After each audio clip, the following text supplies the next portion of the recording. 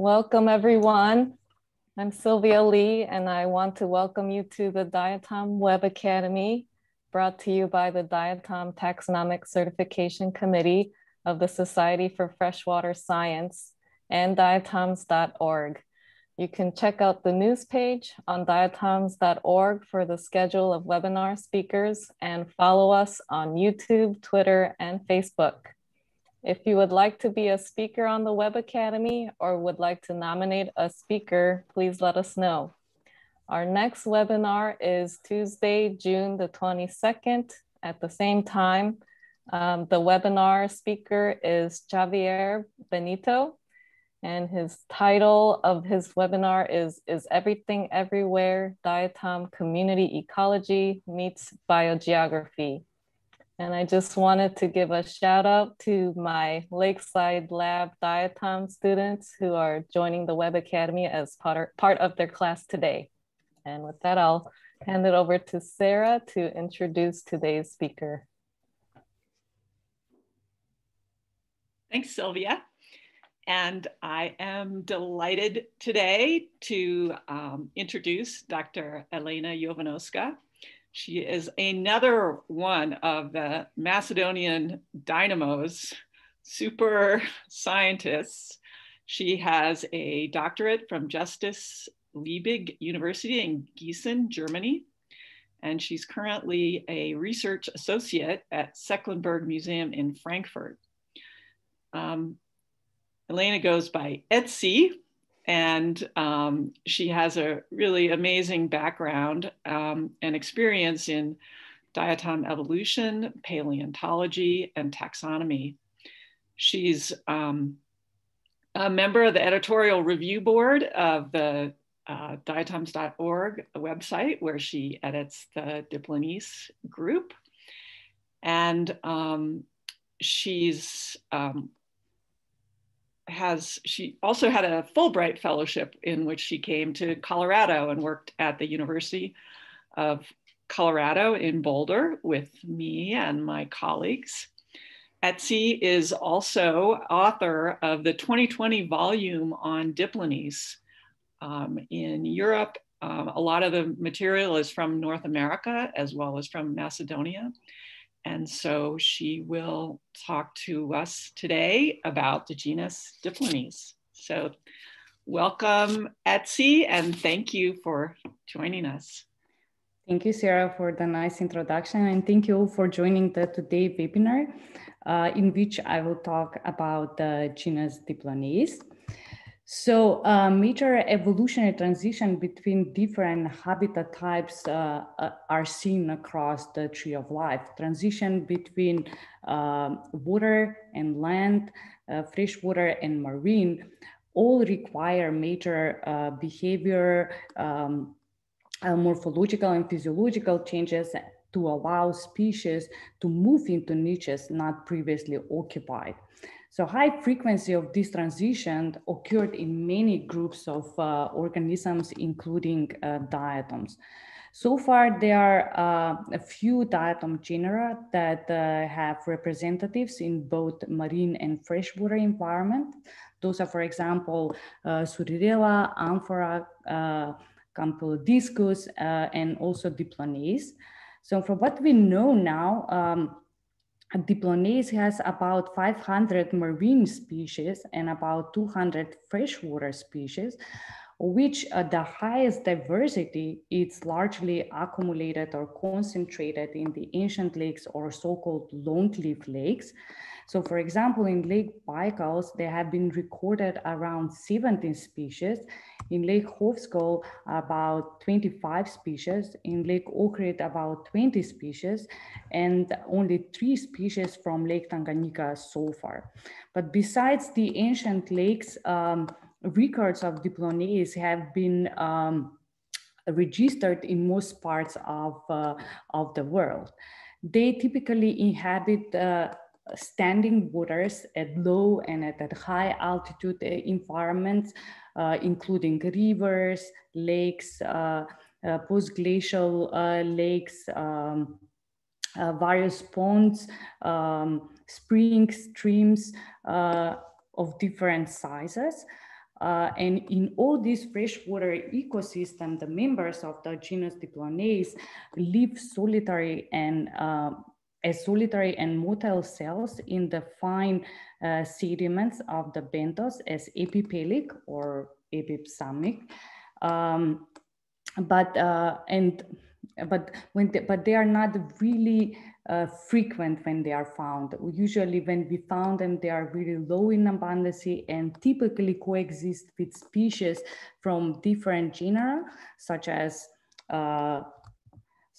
Anomastus, Amphora, Surella, Campylodiscus, Cymboplera, Navicula, basically different groups of naviculoid diatoms.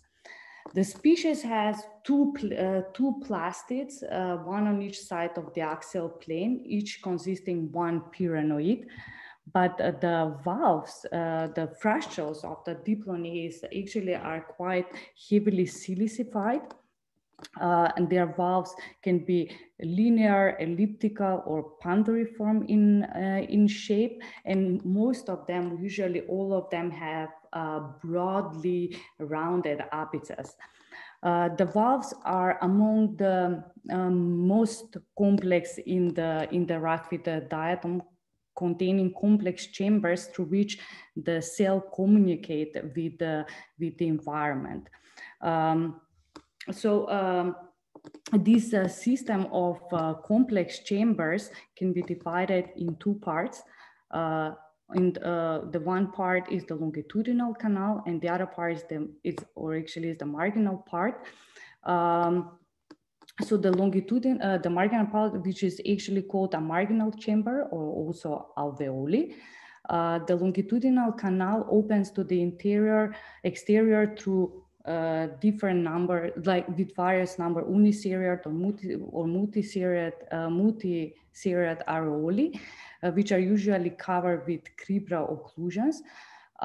In some species, some species have the tendency actually to enlarge the number of areola around the central area, while the marginal chambers, they are also, as the canal, composed of one or multiple areolae, which are aligned into a transapical line forming the stria, which can be uniseriate or multiseriate.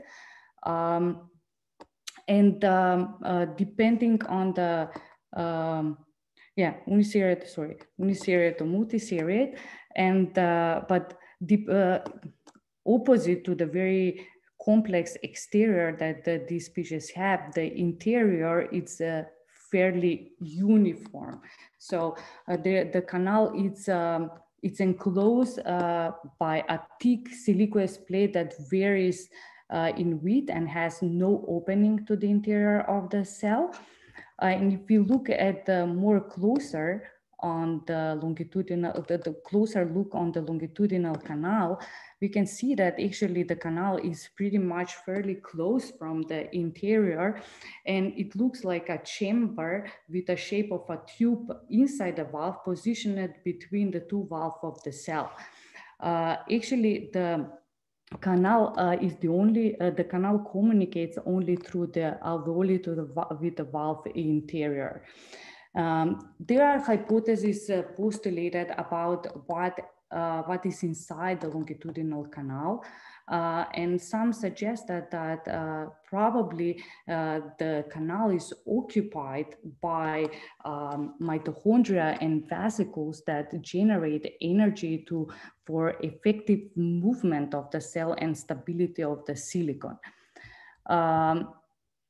Here we can even more closer see that the canal is completely closed from the inside, and the connection with the alveoli, and that communicates or opens to the exterior only to the small areola that are covered actually with cribra in this case.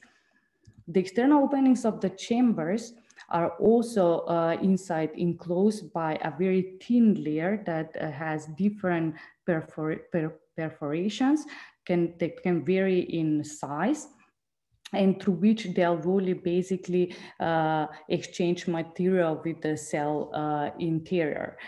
So if you look at the closer view, or even on a broken valve or a broken cell, where the thin silica layer is actually damaged or destroyed, we can see the structure of the alveolus and also the openings, or basically the areolae, which are externally covered with cribra.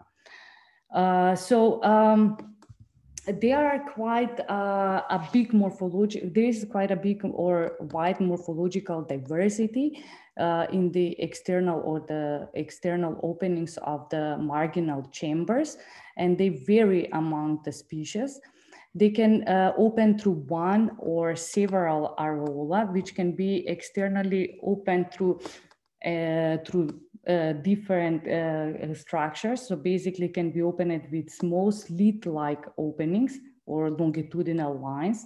They can also be opened through a transapically elongate slit-like opening, or they can have a silica cover that has small perforation and it's a bit lowered or depressed below the remaining part of the valve surface. Also, the marginal chambers or the alveoli can be covered with cribra, which can be more simple or more complex, or can be also covered by vola or small pores, which can have a different orientation around the marginal chamber. So from all of these, basically the cribra, the more simple cribra, the one that is on the upper lower right part, they can be very complex in structure, because often in many species they have the tendency to enlarge their cribra and to scatter their pores around the transapical ribs. And in this area, especially around the cribra, thin hyaline areas can occur that split the enlarged cribra into two or more smaller occlusions, which actually do not correspond with the number of areola. But in some species, on the other hand, in some species, these divisions are more visible, more clearly defined and distinguishable, and often in altering position. Those basically represent the real or the true areola. So basically, to see the number of areola, it's not it's very difficult to use only the valve exterior. The valve interior, but the rear valve interior is also mandatory to see basically the structure, the number of areola within the alveolus. Therefore, but if we see the internal structure of the alveolus, we can see that this group that has more like slit-like openings, like lines, they have a thick silica bars that are protruding from the transapical ribs through which the alveolus open through the interior. For these groups specifically, we don't have an ECM and we don't know how it really looks like. But the cribrad ones, they internally open through a single elongate opening, and together with the ones that have a single pores or small pores, it's also can also be a single opening. But the ones in vola, especially the vola structure, half of the alveoli is covered by thick hyaline plate. So there's also a wide variety which have been seen detected in the morphological variation is also observed in the distal rough endings, which externally they can be hooked into a question mark shape, or they can be simply bent into short terminal features, or they can end very simple at a short distance from the valve mantle. If you look at inside, there is not a very wide variety, or there is not large variety in the termination of the distal rough endings. They actually terminate very simple, and they're only slightly elevated in the margin. So based on all this complexity and all the variety that I showed, the main diagnostic characters that are used for identifying the species or delineating species within the genus Diploneis are the shape of the distal rough ends, the shape and the size of the central area, the shape of the proximal rough ends, the structure of the stria, and the width and the shape of the longitudinal canal. But as I mentioned before, the interior of this group of diatoms is fairly uniform. So there is not much variety, and there are two main basically characters that can be used for delineating species within the genus. Those are the stria, the type of stria or the opening of the stria, the width and the length of the opening, and also the width and the shape of the longitudinal canal. So after observing this really high morphological diversity, one could ask what this intrageneric diversity means. What does it tell us about the subgenera? So should we maintain the genus in its actual circumscription, or should we split it into smaller genera? For example, Husted in 1935, even back then, he split the genus into 10 divisions and 2 subdivisions. And later on, Drop suggested separating the 10 division of Husted key, which includes Diploneis juncta, into a different genus along the genus Diploneis. Round et al. Also suggested that maybe this natural group can be divided into several or multiple smaller genera.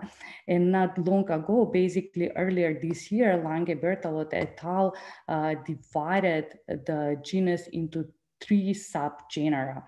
So the reason for dividing into the subgenera level, not to a genus level or general level, was basically because of the uncertainties whether the longitudinal canal is a strong morphological synapomorphy that will keep the whole group together, but they certainly acknowledge the striking morphological diversity or differences in the genus by subdividing it into three subgenera.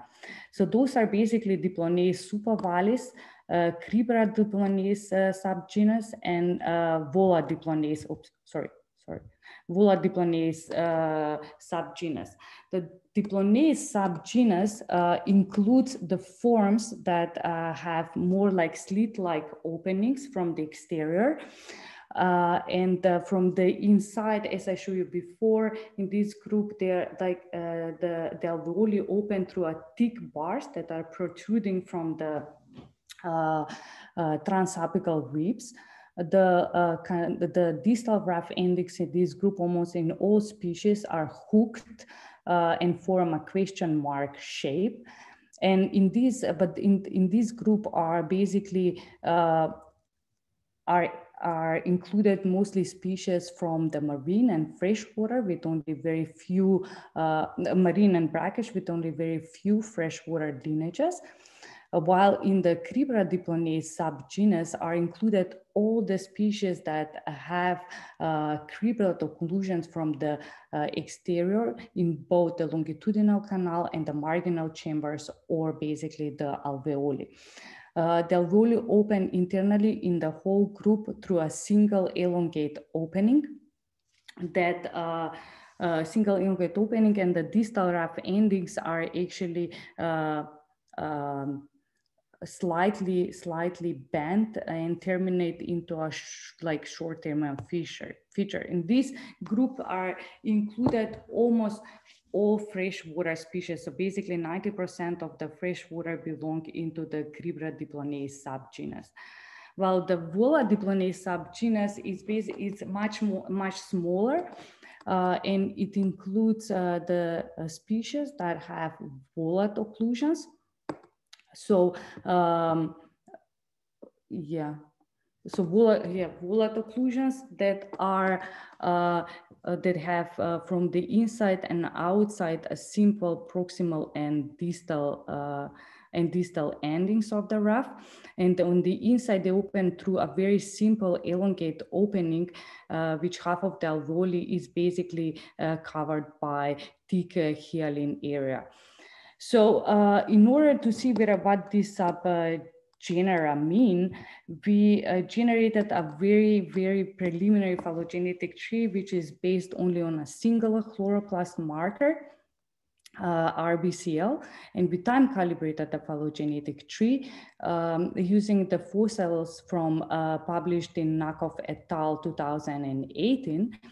And what we can see that the orange branch, which includes the species that have Cribrat occlusions, is monophyletic, and the only one species from the Diploneis group is also monophyletic, but of course there needs to be included more species to have a more accurate interpretation. But anyhow, these two genera separated or split up around 30 million years ago. So, but irrespective whether these groups represent subgenera or they represent some sort of divisions, or they are simply one group as the genus Diploneis, we can see that in the freshwater regions, the most common groups are the Cribra Diploneis subgenus. So basically the ones that have Cribrat occlusions, and with very few representatives from the Vola Diploneis subgenus. And we have noticed that many people actually have problems in identifying the species mostly within the Cribra Diploneis subgenus. And often species have been misidentified and then either lumped together or separate into different species. For example, the most typical is Diploneis ovalis, which is the most common species that have been misinterpreted in the past. Many authors changed the concept of this taxon in their comprehensive work on diatoms. And this really started when Cliff transferred Hills' taxon from Pinularia to Diploneis, and that inflated concept continue with Husted 1930, I think, and 1937, and later Fogett in 1977 identified several species are the same under the same name. And this trend continued recently until Lange Berthelot and Reichardt in 2000 observed the type material and showed that the Diploneis ovalis is actually a very different large cell taxon with a different structural pattern. So the valves in Diploneis ovalis are very broadly elliptical.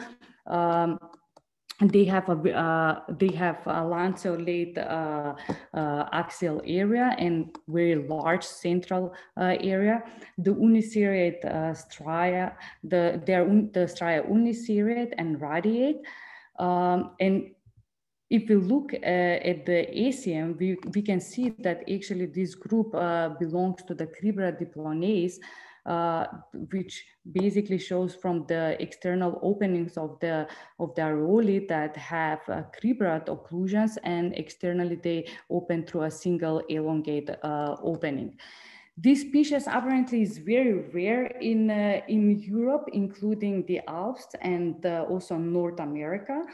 It inhabits a habitat with acidophilic and oligotrophic diatom assemblages, but also there have been a wide amplitude of water conditions proposed that include alkaline and also brackish waters. So these are very doubtful because doubtful and probably is due to the misidentification. So that false actually Diploneis ovalis, which occur more frequently, was described as Diploneis krammeri by Lange, Berthelot, and Reichardt in 2000, which by combination of characters, as you have seen before, clearly even on a coarsely inspiration differ from, can be easily separated and differ from the Diploneis ovalis, the real Diploneis ovalis. Diploneis krammeri has elliptical valves with rounded apices. The longitudinal canals are narrow. The central area is round to oval. The stria are uniseriate and they are radiate. Also, this species belongs into the Cribra Diploneis subgenus. We can see on the scanning electron microscope that the alveoli open to the exterior through the cribra with cribrat occlusions. The canal is composed of B-series stria around in the central area that coalescence into one towards the valve apices. This species also it's widely distributed and it's typically inhabit oligo to mesotrophic, usually calcium bicarbonate rich habitats. And not long ago, Diploneis muellerio, basically this year, Horst and Lange Berthelot and Fuhrmann described this species, which has valves that are more elliptical with obtusely rounded ends. The central area is fairly large and elliptical. The stria are uniseriate and a little bit and slightly radiate. And you can see that very nicely on the scanning electron microscope photography that this species also belongs in the Cribra Diploneis subgenus. These species can easily be confused with Diploneis ovalis and Diploneis krammeri. Diploneis ovalis, as we saw before, has very broadly elliptical valves and higher stria and areola density, while Diploneis krammeri has more elliptical valves at much smaller central area. So before, when describing Diploneis muel and Haueri, Lange, Berthelot, and Fuhrmann mentioned that this species has mostly been lumped or identified as Diploneis krammeri in the past. And so this species usually occurs in oligotrophic or dystrophic, slightly acidic with low mineral condition waters. And the other very often confused taxon is Diploneis elliptica. After observing the type material, the illustration for the real Diploneis elliptica shows that the valves are rhombic, have rhombic or elliptical valves with the round central area, the stria uniseriate. But what is most characteristic for this species is that as you can see here on the scanning electron microscope, that the areola have a very blocky, large and very distinct areola. Though often can be confused or is confused with Diploneis krammeri, if they coexist in the same place or they're found in the same place, it can be difficult to identify them. So basically the key feature by which you can distinguish the two species are the larger number of stria and areola density. Diploneis pseudovalis has a linear elliptical valve with slightly convex margins and round ends. The central area is moderately large, and what is most characteristic for this species is that he has a biseriate stria pattern although on the SEM picture, the stria or the valve is actually quite corroded. This species has cribrat occlusions and also belongs to the Cribra Diploneis subgenus. What is very interesting for this one is that it has been very often recorded in many locations. But according to Lange Bertalot et al. In 2021, this species should not occur in freshwater, in assemblages of freshwater habitats. So, but rather, these species prefer more saline environment. Another very similar to Diploneis pseudovalis that have been confused also before is Diploneis subovalis. It differs from the previous one by much more elliptical valves and a larger central area. And these species, after detailed examinations by several researchers have not been identified or found in the Euro-Asian or the North America, although there are some records in the Holo-Arctic region. Diploneis parma is also a very often misidentified species. Many supposed records have turned out to be misidentification. So this species has broadly elliptical valves with obtusely rounded ends. The central is narrow elliptical to moderately round elliptical. The canals are lanceolate. But what is most important for this species is that the stria is uniseriate becoming biseriate towards the valve margins. And this can be seen in the lectotypification given by Day and Kobayashi, that towards the margins, the stria becomes biseriate. This taxon had a little bit it has a little bit of problematic history because in Husted in 1937 depicted two different shapes for Diploneis parma, an elliptical and an elongate elliptical. And since then, many misidentification or confusions in identifying the species occurred. But after observing the lectotype by Day and Kobayashi, they stated that elliptical or more linear elliptical form was not found in the type material. So according to them, the true Diploneis parma should only be a broadly elliptical, should have broadly elliptically coarse form. This species typically occurs in eutrophic to oligosaprobic artificial lakes typically. And these are two species which I also need to admit have problems in identifying. Both species have rather elliptical forms. They should differ in the stria density and in the shape of the central area. According to the original description, Diploneis separanda should have between 18 and 21 microns. Stria in 10 microns, whereas in Diploneis fontanella 16 to 18 in 10 microns. Separanda usually, the central area should be smaller in separanda and a bit larger in fontanella. And these two species occur in a completely different ecological condition. So Diploneis separanda should occur more calcium bicarbonate rich oligosaprobic habitats, where fontanella is more spring associated, so acido tolerant species.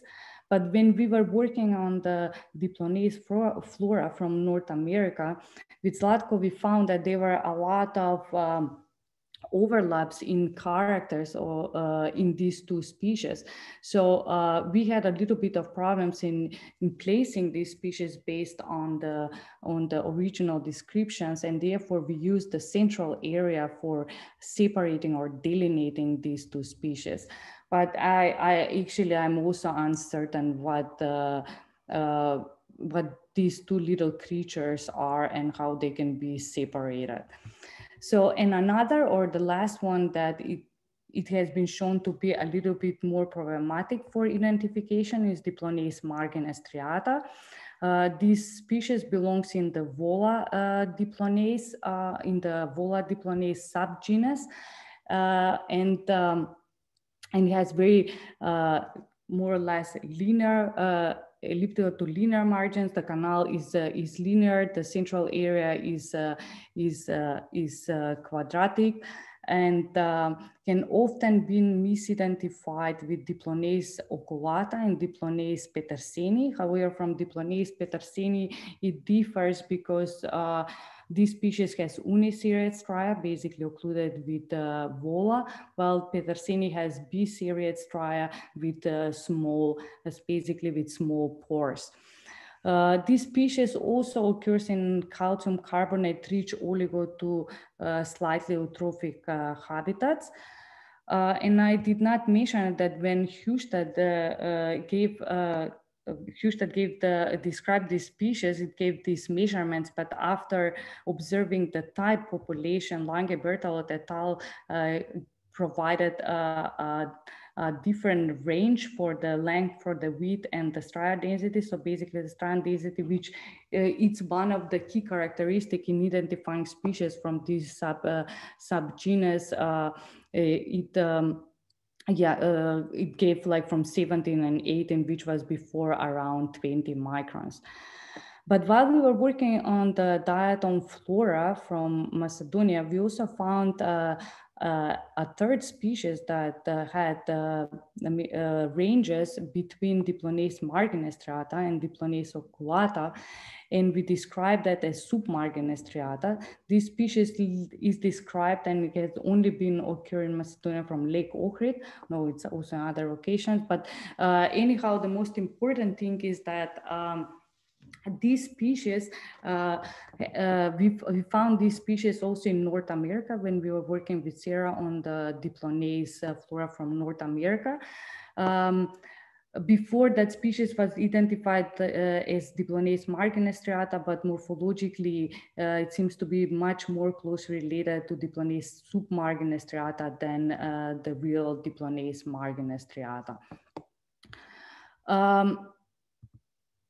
And with this, I actually want to highlight, or I highlighted some of the taxonomic inconsistencies in the identification and describing the species richness of Diploneis, meaning that in future we should really try to more accurately identify the Diploneis species and discover the species richness, not only in the freshwater environments, but also in the marine environments. We should also try to obtain additional molecular information, especially from the groups or species that belong in the Vola Diploneis subgenus, and to better understand the evolutionary relationships among the proposed species groups within Diploneis, which may support a potential separation of the different genera based on monophyletic groups.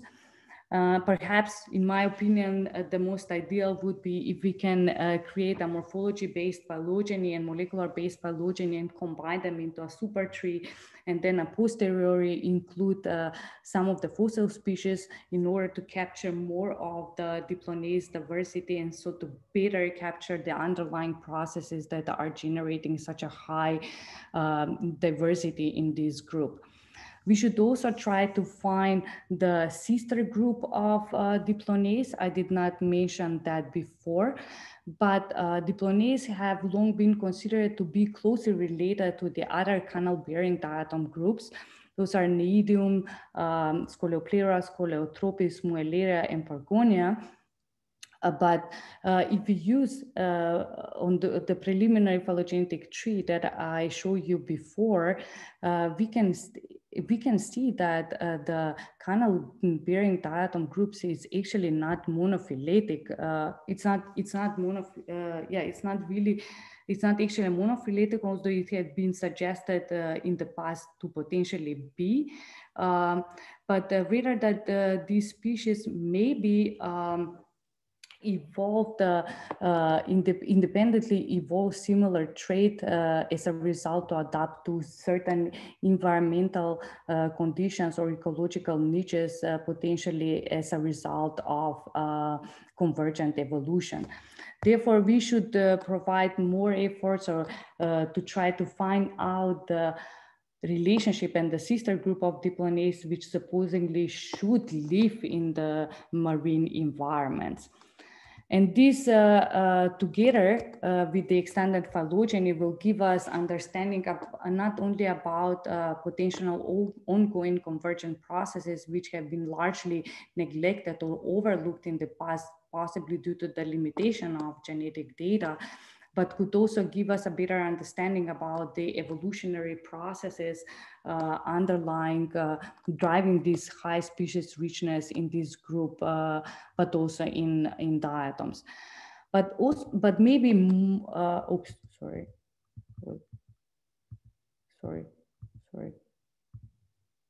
But maybe more importantly, this could give us an understanding or information, this comprehensive approach could give us a better understanding how Diploneis and diatoms in general are crossing the salinity barrier, and whether these transitions are unidirectional or not, and ideally about the drivers controlling this marine freshwater transition, more specifically whether some certain environmental climate changes or more stochastic intrinsic population dynamics control the movements from one habitat into another. And with this, I would like to thank most of the people. I would like to thank the people that directly or indirectly helped me to better understand this supposedly difficult genus. And also I would like to thank the funding agency that provided me financial support in this endeavor. And of course, I would like to thank you all for your attention. And if you have any questions, please type that in. Thank you. Thank you so much, Itzi. Yeah, if people do have questions, go ahead and you can type them in the chat.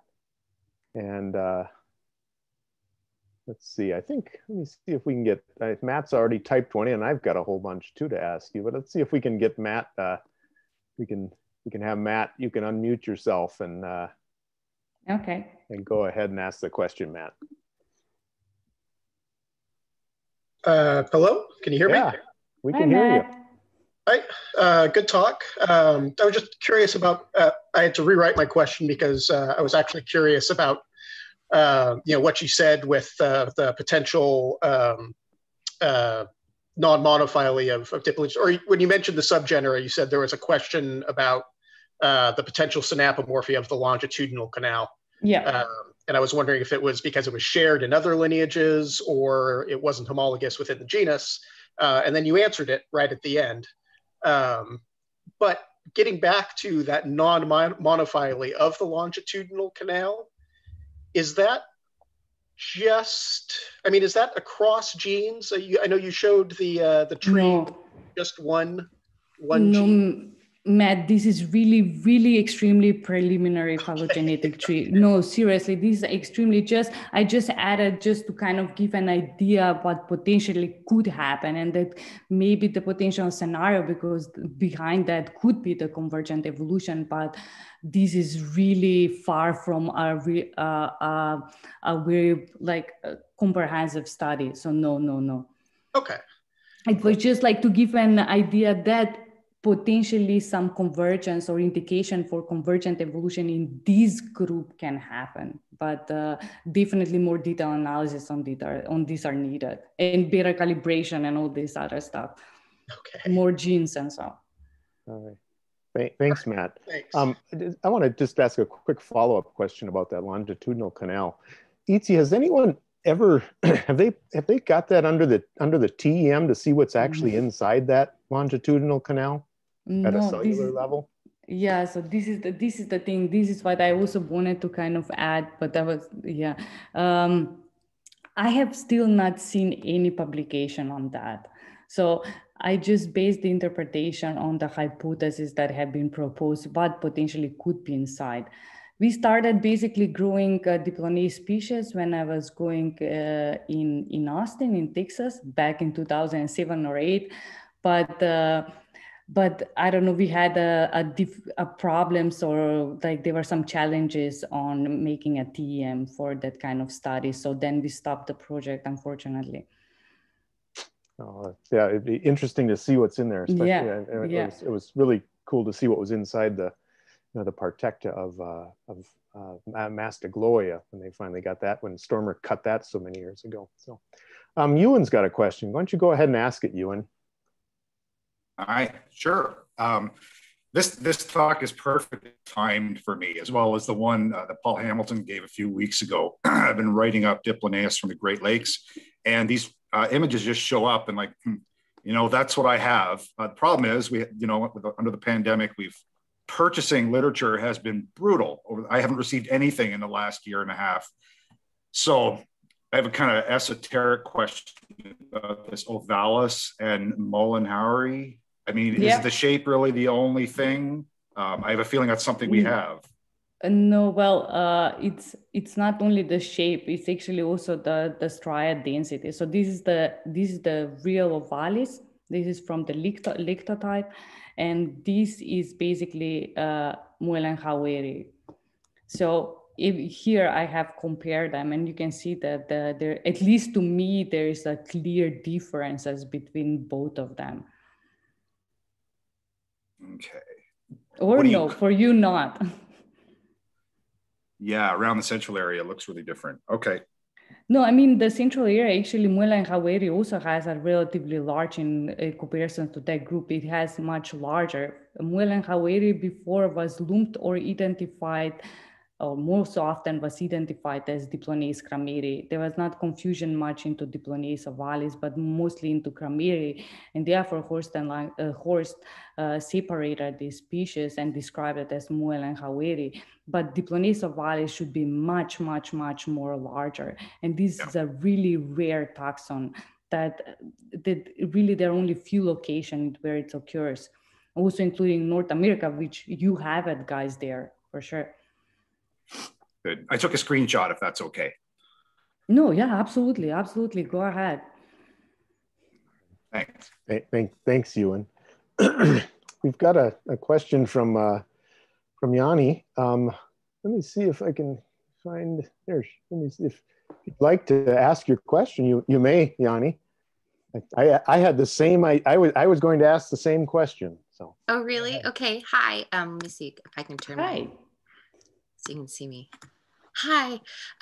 So my question was, you talked about the transition from the marine environment to the freshwater environment. And I was curious, has there also been any transition from the freshwater environment back to marine environments? And if so, how would you know if they're, I mean, are they sharing back and forth? Yeah, like Alverson and Tal, I don't know exactly which year have shown that they have shown that they go back, they return in the from freshwater into marine environments. And you can do this based on phylogenetic relationships, basically to see whether some of the species from marine are more closely related to freshwater and vice versa. There are some spatial statistical methods that can do that. So you can do that, and in diatoms indeed occurs. Wow, thank you so much. You're welcome. Hey, Itzi, what kind of strategies have you had for success in culturing Diploneis? Oh, well, I think that it's been a while, really, it's been a while that since I was growing cultures. So back in, again, I will say in 2007, 2008, I think that was quite successful. It was good, like they were growing quite fine, but also depends from which locations. We also tried when Elizabeth was coming, for example, in Macedonia to culture some diatoms from Lake Ohrid, and that really badly failed. Also, Alexandra, my colleague, is now trying to culture some diatoms from Lake Ohrid, and it's also not working well. I think that they just require two specific conditions. But I think that we used some from Texas, and a few of them were marine, and they were quite happy. They were growing quite well. But unfortunately, I needed to leave, and the project was, ultimately needed to end. So we needed to terminate it. But I think simply depends of the locations and of the and of the species, whether it requires more specific conditions or not, I guess. Okay. Layla's got her hand raised right now. Could you ask your question, Layla? Yes, thank you very much for this talk. You said that Diploneis pseudovalis never do not exist in freshwater habitat. Does it mean that Diploneis pseudovalis didn't evolve enough? If you say that in phylogeny, Diploneis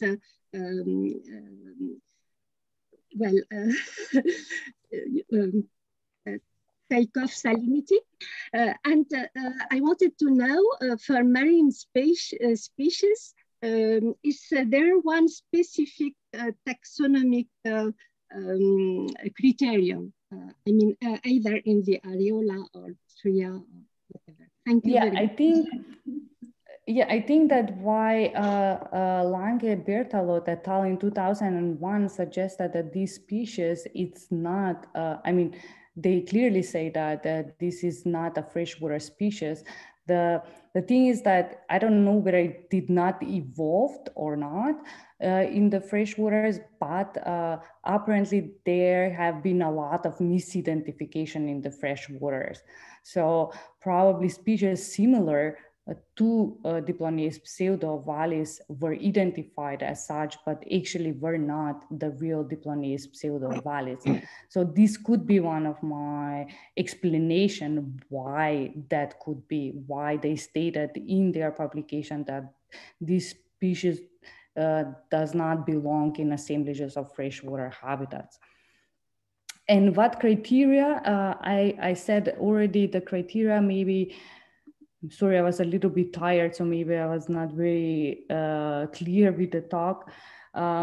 So we use from these external, so the main characters really for identifying the species are the shape of the distal rough ends, the stria, the areola, the number of stria, the number of areola, the shape of the central area, the proximal roughs, I added them here, but actually they don't vary that much. There are only one or two species that have a very pronounced hooked-like proximal rough ends, but this is not common. So they are usually slightly bent and that's it.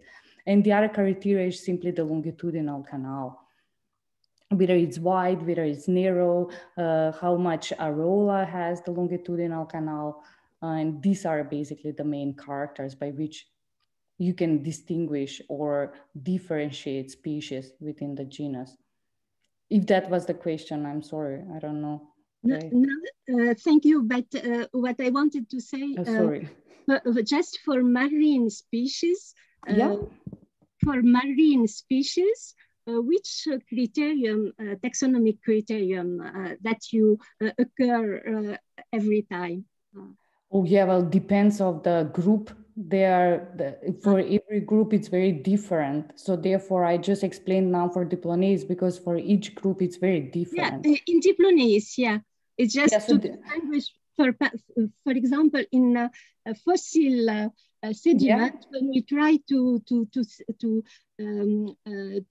see if it was marine or continental, how we can. Yeah, this is the problem. Thank you. Okay. Well, this is basically, so this, I mean, it's based on the literature, right? I mean, whether it has been recorded in marine or freshwater, depends on the ecological preferences of the species. I don't think that a single species occurs in both. So this is almost, at least I have not seen it or I have not read something on that. So probably it's just like the ecological preferences or the habitats where it has been found to be used as a guideline for saying this is marine, this is freshwater, but whether they differ. So usually these cribra-like, they also, like almost all groups occur also in the marine. So species from the 3 subgenera, according to Horst, which have been separated, the 3 of them occur also in the marine habitats. Okay, thank you very much. Welcome. Yeah, thanks for that question. I was also very interested in this marine diversity that's out there as well. And I'm going to ask Tom, who comes to us from the marine world. You can go ahead and ask your question, Tom. Hi, Etsy. I really enjoyed your presentation. Thank you.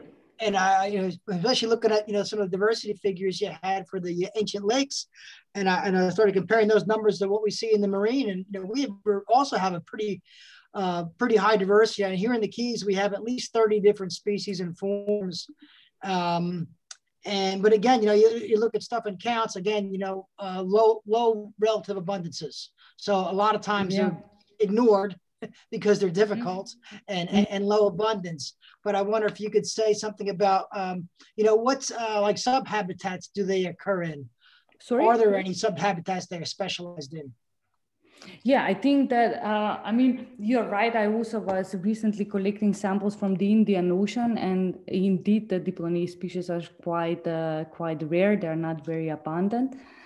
But the habitats, I mean, the substrates, as you are saying, is just like they really prefer muddy and sandy habitats. I mean, substrates, if this is what you're asking me.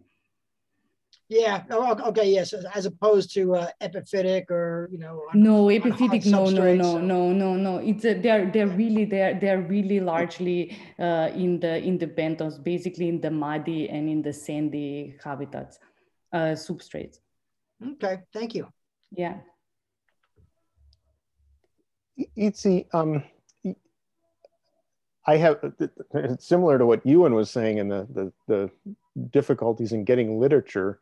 I was actually unaware of the new subgenera that had been erected within Diploneis this year, and yeah. I of course grew up on the sort of the Hustedian groupings of Diploneis. Do those new subgenera include both freshwater and all include both freshwater and marine representatives within the subgenera? Yes. Yes, they do. Yes, okay. Yes. So this is based on both marine and freshwater. Therefore, maybe I was not clear. I'm sorry about that. That's why I was saying that in the Diploneis subgenus, most of the species that are included are basically marine and brackish, with only few freshwater lineages. So usually from the Diploneis subgenus, there are really only very few freshwater species, and they're mostly found in the ancient lakes. They're rarely outside in the regional flora, very rarely. Wow, that's interesting. I'm gonna look. I need to dig up that paper. I haven't seen that one yet. And I want to ask one other question. I have. Yeah. Similar to what Ewan mentioned, I have not had a chance to see we haven't been able to receive the new Diploneis book yet. Does it include marine taxa, or is it? No, it's just it's strictly freshwater. It's the whole Arctic. So there it's divided on 2 parts. The first part is for the whole Arctic, the diatom species, the freshwater diatoms in the whole Arctic area, and the Diploneis from North America, from North Macedonia. Okay. So it's strictly freshwater. Okay. Well, we're coming up on the top of the hour. Rob has said, thank you for explaining those taxonomic challenges. I know that Diploneis, since they're so rare, that every time you see one, it's sort of one of these things you look at, you stare at, and you want to try to figure it out. And those SEM images that you provided really help to clarify what these differences that we can identify with these.